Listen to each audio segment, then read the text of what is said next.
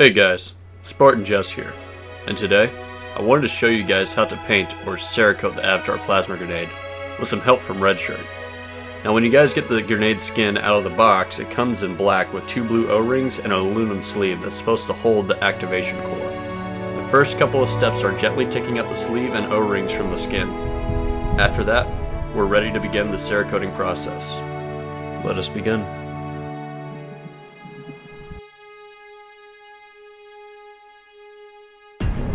Alright, we have our Avatar plasma grenade shell, having removed the metal sleeve that goes down the middle. We've already washed it in soap and water, and we're now wiping it down with denatured alcohol to get every possible bit of oil off the surface to improve the adhesion of the Cerakote.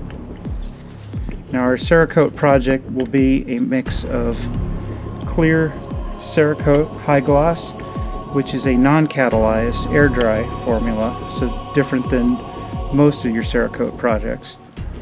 And that'll be mixed with Gun Candy Stingray to give us the iridescent plasma grenade effect that we all know and love.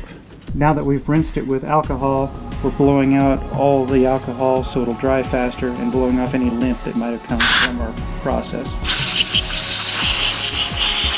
Alright, so to coat our Avatar grenade, we're going to use a product called Gun Candy, and the color we've selected is Stingray.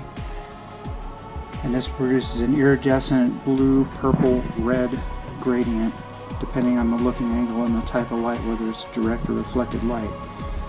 This powder mixes with 4 ounces of any type of Cerakote clear coating. In this case, we're using High Gloss Ceramic Clear, which is an air cure. We need to mix 4 ounces of clear with this container of powder, and we'll get our coating, and that'll give us all we need to do our Avatar grenade. Definitely a respirator mask job. Alright, we're about to mix in. We've already poured out our 4 ounces of Cerakote clear.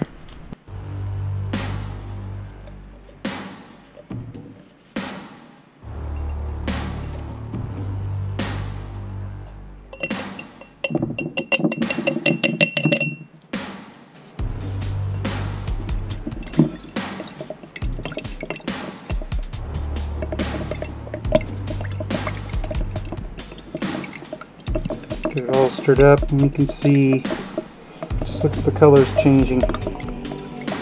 All shaken up. And that's part of the challenge, is to keep it shaken up. We don't need much for this grenade job. Hopefully we'll shave in most of this.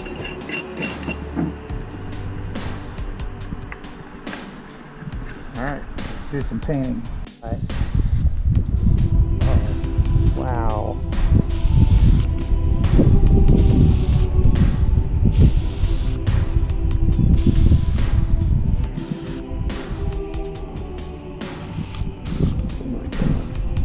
That is outstanding. That is incredible. Alright, we're going to quit while winning, because more does not make it better.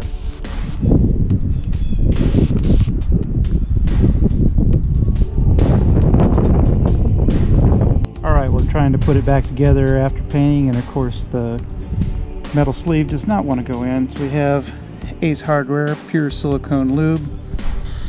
Give everything a liberal coat, and we'll give a coat inside the grenade. Alright. So as you can see, Redshirt and I had a little bit of trouble trying to put in the aluminum sleeve inside the plasma grenade. So eventually we used a mallet to hammer in the sleeve. One thing you have to keep in mind though, is the slits that are on the side of the sleeve. Make sure they're aligned with the slits inside the plasma grenade. And try your best not to cut up the inside of the plasma grenade.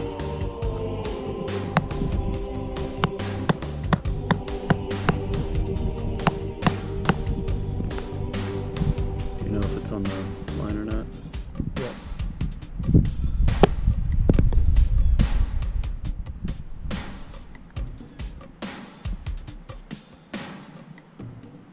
And that's how you Cerakote the Avatar plasma grenade.